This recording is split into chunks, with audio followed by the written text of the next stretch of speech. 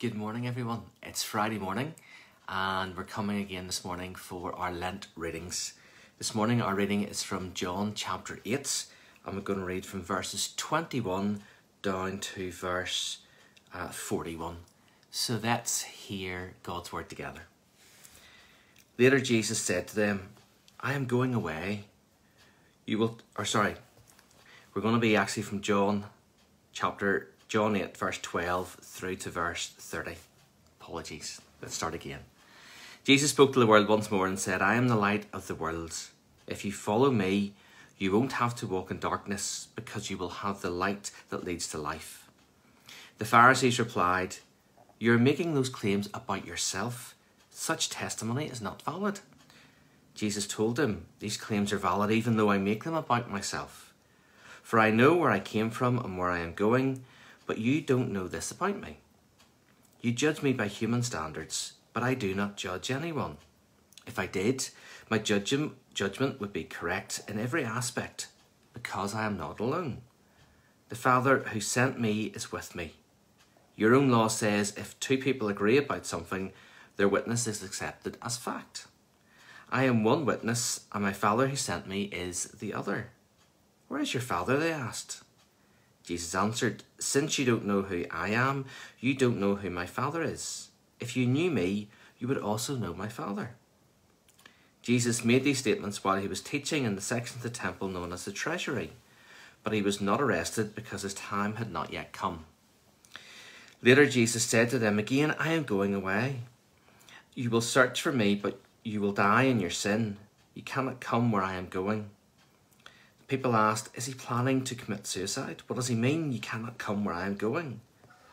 Jesus continued, You are from below, I am from above. You belong to this world, I do not. That is why I say that you will die in your sins, for unless you believe that I am who I claim to be, you will die in your sins. Who are you? They demanded. Jesus replied, The one I have always claimed to be. I have much to say about you and much to condemn, but I won't. For I say only what I have heard from the one who sent me, and he is completely truthful. But they still didn't understand that he was talking about his Father. So Jesus said, When you have lifted up the Son of Man on the cross, then you will understand that I am he. I do nothing on my own, but only say what the Father has taught me. And the one who sent me is with me. He has not deserted me, for I always do what pleases him. The many who heard him say these things believed in him. Amen. A lot of John's Gospel is Jesus talking. If you've got a red letter Bible, then you see a lot of red in it. And it's great to be able to hear what Jesus said to those who were around him.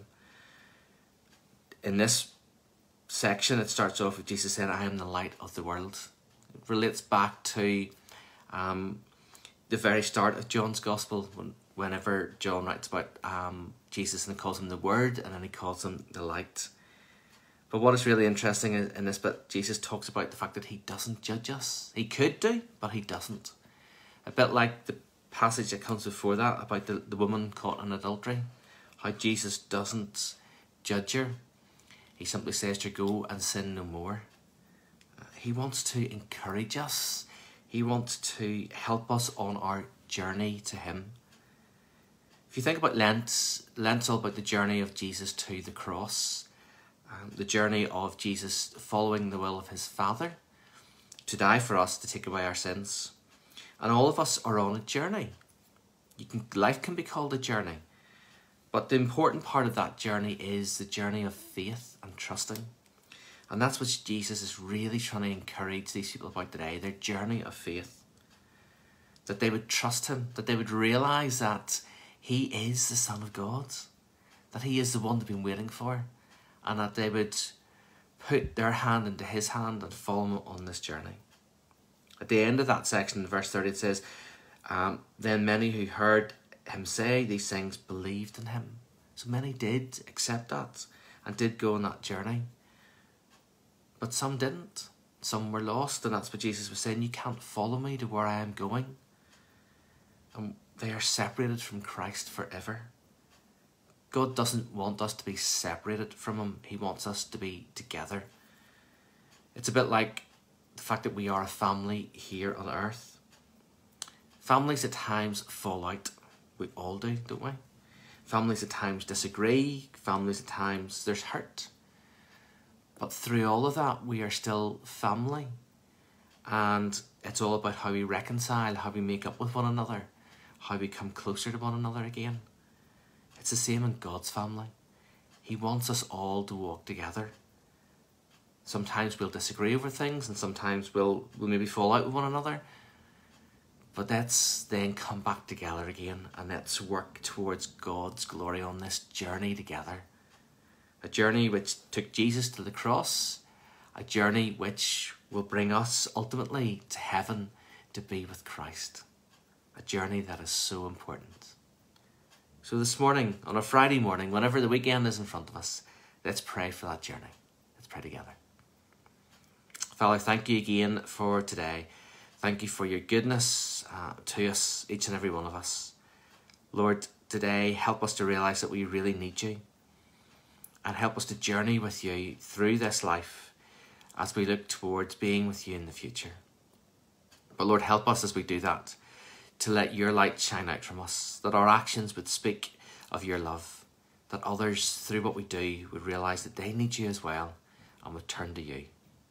So Father, thank you, and go with us now, we pray, in Christ's name. Amen. Thanks folks for watching this morning. It's been great to have you. Just pray that you have a restful weekend, whatever you're up to. We're not here tomorrow morning for this again, but we're back on Sunday morning at 11 o'clock for our service. So if you can join us then, please do so, or if you can pick it up later on in the day as well. But in the meantime, take care and God bless.